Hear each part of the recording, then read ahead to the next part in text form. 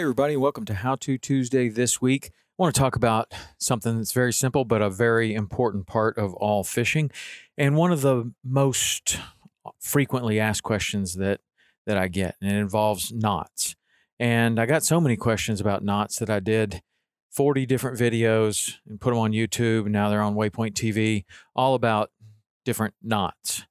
The most popular one by far has been the one entitled The Only Knot You Need. And, just as far as this podcast goes, I want you to know that I love knots. I love all things about knots. I like all different aspects of them. I think that there are some knots that work really, really well in some situations, not so well in other situations. And you kind of get in a place in your fishing career where you feel like you want certain knots for certain things. That doesn't mean that another knot wouldn't satisfy the situation almost as well. And I did this one knot video called The Only Knot You Need. And it's about a knot that really is pretty much the only knot that you actually need. It's not the only knot that I want, but it is kind of the only knot that you need for about 99.9% of all fishing situations. Soon you'll get into crimping and you'll get into fishing with wire and other things like that. But for the most part, from bluegill to tarpon to all kinds of things, you could actually get away with this one knot. And I'll explain it right here. The reason that I like this format and this kind of one knot for everything approach is that it really simplifies things for people who are not very experienced with fishing. Maybe take a child, for instance, or somebody that wants to get into fishing. And a lot of times the knots can be the most intimidating thing about fishing for some people. So I like to try to simplify things as much as possible. And when you start getting into fishing with braided lines and other things, people get overwhelmed with all of the different options. So this knot, and the way that I'll describe it, is a knot that you could teach someone and they are going to be able to pretty much accomplish anything. Now, the knot that we're talking about is the Uni Knot. It is also called the Duncan Loop. And it's probably got some other names regionally or throughout the world. People call it different things. But the Duncan Loop and the Uni Knot are the same thing.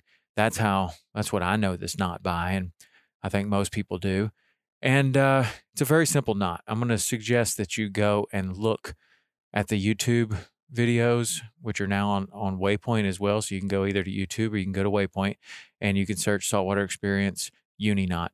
And you'll get there. And I've done step-by-step knot instructions. But for the purpose of what we're talking about today, the Uni Knot is you simply go through, you make a little loop and you circle around. You go through this other loop that you make 3 or 4 times, maybe 5, depending on the size of the leader that you're using, and then you pull it tight, and then it actually kind of pulls down, tightens down, almost kind of like a noose, but it's very strong. So that is the way that a lot of people know how to use the Uni Knot, is just simply to tie something onto the end of the line. But there are way more ways that you can use that knot, and this is how I can justify saying that it's really the only knot you need. Because say take a spinning rod or a fly rod, either one, and you get this rod out of the box. You got an empty spool. You can tie your line onto the spool with a Uni Knot. And you put whatever backing on, a fly rod or a spinning rod. Let's take a spinning rod, for example, where you're going to put some monofilament backing on to keep the line from spinning. Then you're going to put your braid on the top. So if we tie a Uni Knot to the arbor of the spinning reel, pull that tight, put on, whatever you need, 50 yards, 100 yards of monofilament, and now you are faced with this situation of having to tie monofilament to braided line. This is where a lot of people get intimidated. But you don't have to, because what you're going to do is you're going to lay the lines parallel to one another. You're going to tie a uni knot on one side, the monofilament over the braid, and then you're going to tie a uni knot on the other side, the braid over the monofilament. You're going to pull those tight. Those two knots are going to jam together, trim off the tag ends, you're good to go. So that's a double uni knot. Then you're going to pull in all your braid, reel it up, fill the reel up, and you're going to have another opportunity to tie a knot. And that is going to be from the braided line to the leader. Again, you tie a double uni. Great knot for this. Two of the best fishermen that I know, Rich Tudor and Steve Roger, man, they tie a uni and a double uni all the time. I mean, all the time. You get a guy like me, or maybe a guy like Scott Walker, who likes to geek out on knots and do things a little bit different. And he ties this knot for this particular purpose and this knot for this purpose, and has maybe a dozen knots in his arsenal of how he ties knots. But Rich and Steve Roger fish right next to us, and they've got the uni knot, and thing works just as good. So double uni from the braid to the leader, and then you go down. Now you need to tie on a hook or a fly or a jig or whatever, and again, that's where you tie the uni knot. Now, this can work for bass fishing, bluegill fishing, trout fishing, any type of fishing. And until you get into, really fishing with really heavy shock tippets, or really, using wire, doing anything where you need a crimp, man, this uni knot and the double uni is really a great knot to know.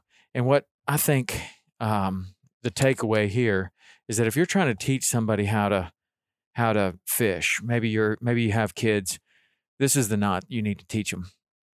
And they need to become proficient with this knot. And really, they could fish their entire career, and this could be their knot. They just get better and better at tying it, with different materials, and you'd gain tremendous confidence with it. Surely there are definitely knots that are better in other situations than the double uni. Maybe the double uni, you have tag ends that come out parallel to the line. That's really nice for going through the guides and not catching debris. The blood knot, not so good for that kind of stuff. There's big advantages to using it. You might find some other knots that work better in certain situations, but for the most part, the double uni will get the job done. So I encourage you to go to Waypoint, look at the how-to section, and you can see step by step how to tie this uni knot with two different color lines. It's very easy to follow. You can also go to YouTube, Saltwater Experience Uni Knot. It's our most popular knot video, and for a reason, because it's good content, and you can, really learn how to tie that knot like that and teach it to somebody else. And the video moves so slowly that, you can have your grandson or your son or your daughter right there, and they can follow along too. So one knot for everything. The uni knot. It's How To Tuesday. See you next week.